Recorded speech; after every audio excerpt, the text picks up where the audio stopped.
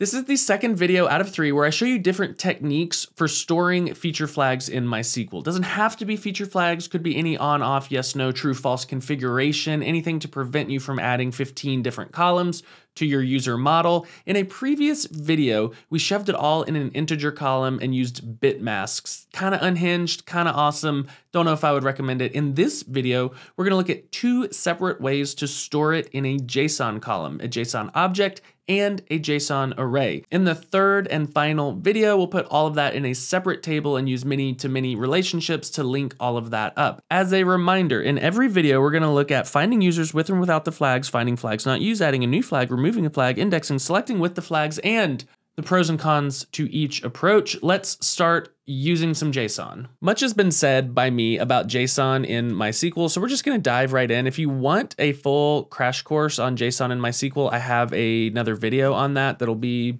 somewhere. You can find it on YouTube. So let's take a look at this. We've got a column named flags, and in that column is a JSON object that is pretty basic. We are gonna start with a JSON object where the keys are the names of the features or the flags or the experiments or whatever. Then we will move on to a JSON array. Right now it's just key value pair, but we can get away with just a key array. So we'll move on to that in a little bit. So the first thing that we need to do, the first thing that we're doing in all 3 videos where we do this is finding users that have a certain flag enabled, and let's go with dark mode. So before we do that, we need to figure out how do we pull these things out of the object. We use this JSON unquoting operator and then use the $ to target the root node. And then we can say dark mode, and that should give us back all of the dark modes. Let's just drop down to ID only. There we go. We got a bunch of falses for dark mode. So we can use that in a where clause now. So if we say where flags dark mode equals true, you'll see it doesn't actually work. The problem here is that this is the JSON unquoting operator, and in the process of unquoting, it has cast it to a string. And so if we run this again with both of these using just the JSON extraction operator, now you'll see we're back to where we thought we should be. So let's go ahead and turn on flags too, so we can see the whole object. Okay, so it looks like we're getting the correct ones here. I think an easy question is, what if we just did that? And that just tests the presence of the key. It doesn't compare it to true. So we do actually have to do the explicit true comparison. The next thing we got to figure out is finding users who explicitly have this feature flag disabled or it's completely missing from their JSON object altogether, which is going to require us to jump through at least one hoop. If we just say equals false, we're going to get all of the ones where the feature flag is explicitly disabled. But let's do something interesting here. Let's say update users set flags equal to null where ID equals 1. So we're just going to null out that object altogether for that person. And if we run this again, you would expect that first person to not show up. Maybe not based on this query, but based on the intent of the query. I want to find users who have this flag not enabled. You would expect user ID number 1 to show up. So what's the problem here? If we remove that, you'll see the extraction just extracted null, right? So there are 2 ways that we could do this. We could say equals false, or just simply do an is null. You can also check for the presence of a key using one of the JSON operators. I think it's much easier to just coalesce this guy. So we're gonna coalesce it, and if it's null, we're just gonna treat that as false, and then that gets us the result set that we're looking for. So to find people with true, or to find people with the flag on, we can just compare to true, but to find people with the flag off or missing, we have to jump through this little coalescing hoop. The next thing we're gonna do is add and remove flags from users, and we're gonna use the JSON set function to do that, because that updates the document in place instead of pulling the whole object out, changing the value, and putting the entire object back in. Let's just operate on a single user now. So select star from users where ID equals 2. We're gonna have to do a little bit of hoop jumping because we nulled out user ID number 1, but that's a problem for future me. And future you, in fact. So the first thing we want to do is dark mode is off for this guy, Tony. What we can do is we can just say update users set flags equal to JSON set. So this is the function that will update it in place. The root document is the flags column, and then we do our little path dance. So we do $.dark mode, and this will create that key if it doesn't exist. So we set $dark mode to true where ID equals 2. So if we run this guy and then we hop back up here, we'll see that dark mode has been turned on to true.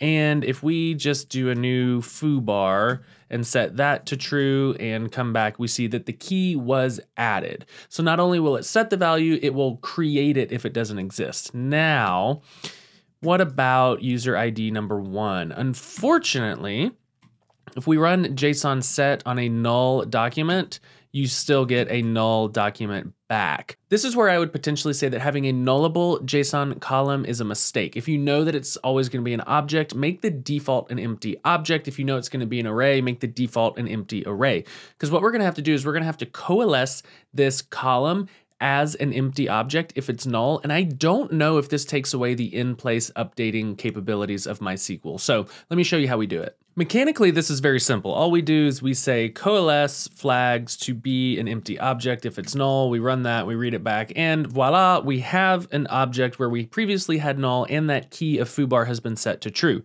This raises an interesting question. Do you know what the question is? I will tell you. The question is, that object is very compact, it's very small, we don't have all of the false values. So if we go back here and we say limit 10, you'll see we've got all these false values. Is that valuable information? I don't know. That's for you to decide. Sometimes it is nice to know when a value has been explicitly set, and sometimes you only need to know whether it's been explicitly turned on. You don't need to know if it's missing or explicitly false. Those are discrete pieces of information. Explicitly false and null are entirely different things, but it may not matter. If it doesn't matter for your application, we can thin these objects out by just removing all of the false values, leaving all of the true values, and then checking for the presence or an absence of a key. I'm going to reseed this database such that only true values remain. Steve, can you give me a little graphic cover here?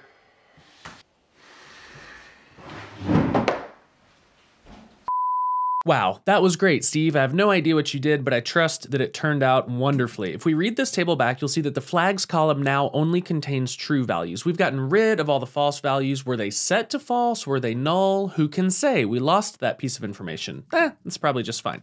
Now we can check to see, instead of true or coalescing false, we can say where JSON contains path. And all this is going to do is check to see if the path exists, to say nothing of the value at that path. So the first thing we need to do is pass in the column, and then we can pass either all or one. Not like this, you have to choose one of them. All or one says I'm looking for multiple keys that must all exist, or I just need one of the following keys to exist. This is interesting. We're going to say all. So I want all of the keys to exist, and then we'll start at the root node and we'll say log verbose, just because that's the first guy there. And now if we run that, you'll see all of the results have log verbose set to true. The nice thing about this is we can test multiple flags at the same time. So we can say log verbose and dark mode must both be present. And if we were to switch this to 1, this would say log verbose or dark mode must be present. And so you kind of get both, either and or. So this is a little bit more powerful, or maybe a little bit more power and a little bit easier. You can do this the other way. You just have to write multiple conditions, but I find this to be quite simple. Now, what does this return? So if we pop up here and we just do the ID, you'll see that that returns 1. So to check to see that that is not the case, we could turn that off and we'll just go back to everything there. This first person does have log verbose, but it doesn't have dark mode. And since we specified all, that is false. So this is a way that you could check for the presence or absence of a single flag or multiple flags. At this point, we're getting pretty close to just using an array, right? We've got an object full of keys that are only true, and we're just checking to see if that key exists. Why not just use an array? And that's what we're going to do next, because there's no good indexing strategy for a JSON object used this way. You can index a single JSON object key, but since we have multiple flags in there with different key names, there's no way to put a general index over that, but you can put a general index over an array, and so that's what we're gonna do now. I've got the table here again, and I reseeded it such that we're using arrays instead of objects now, so anytime a flag is on, the value is gonna show up in the array, and anytime it's off, it's just simply not there, and anytime there are no flags at all, the empty state is an array instead of an object. Pretty normal stuff so far. We can test to see if dark mode is on by saying dark mode and then using this member of operator, which operates on a JSON array. This is a standard MySQL thing, and so we'll just say dark mode member of flags, and that will give us all of the users, all of the rows where dark mode is present in that feature flags array. The good news about member of operator is it's totally indexable. So the object wasn't indexable because we would have to pick a specific key and put a generated column or a functional index on that. But this member of operator, it operates on one of MySQL's only multi-value index entries. So you can put an index over an entire array. So if we alter table users, add index, we'll call it flags, we'll open a double set of parentheses. This denotes to MySQL that we're starting a functional key part index or a functional index. And you might think you could just throw flags in there. Unfortunately, it's not that straightforward. It's not very hard though. We have to cast the flags as something. So we're gonna tell MySQL, cast flags as a 255 length string. There is no cast as varying length string. This actually comes out to be a varying length string. So we just say character 255, and then we tell MySQL, this is actually an array, and that's gonna flip on the ability to store multiple values in a single index entry. And if we run this, perfect, it did work. So if we read it back, show indexes from users, and we take a look, you see it is down here. And if we scroll over to the right, we see the expression because it's not on a column. So the column name is null, but the expression is populated. We run this again, we see it does still work. And if we explain it back, we're now using an index. So we're now using an index on that JSON array to get really fast lookups on these values. And that's why I like the JSON array style, because you can put that index over the multiple values and get a fast lookup no matter what flag you're looking for. You can't do that with the JSON object style. Using the JSON array style does have at least one drawback, and that's that you have to do your adding and removing of flags in the application layer. Removing a flag is an incredibly complicated process when you have a JSON array. You have to inspect the array, find the element where the flag is, and then remove that element by index instead of by value. So it's just terrible. Do it in the application side. I was gonna show you how to do it in SQL, and I thought, no one should ever do this. This is gonna make a terrible video, so I didn't even show you.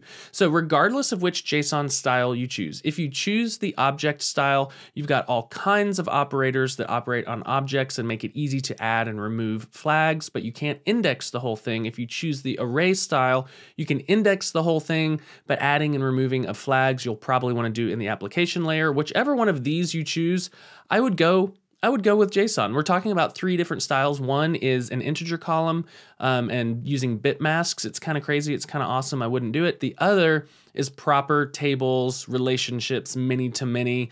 That's fine. It feels a little heavy. I like putting all of this stuff in a JSON column. I find that to be the easiest. When you select the user or the row out of the table, all of the flags come along with it. You don't have to do some joins or some eager loading or anything like that. So I like the JSON column. In the next video, we'll talk about associating it with many-to-many relationships and other tables. Check out the previous video if you didn't see the integer column with the bit masks. And please subscribe to this channel so you can make my boss Holly very, very happy. Until the next time, see ya.